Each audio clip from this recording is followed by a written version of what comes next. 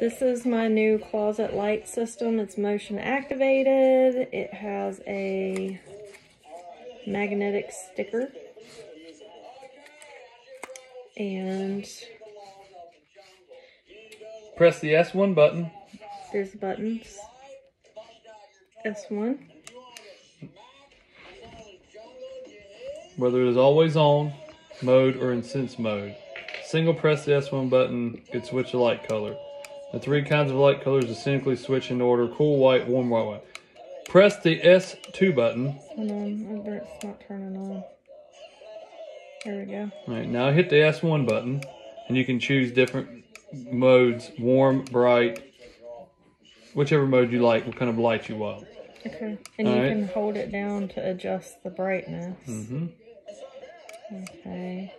And then hit the S2 button again. Mm-hmm. Red light will flash. That means it's an all-day sensing mode, so it only senses when people go around. Hit the S2 button again. That puts it in night saving mode, so it won't cut on. And then press it again to put it in always on mode. And that's it.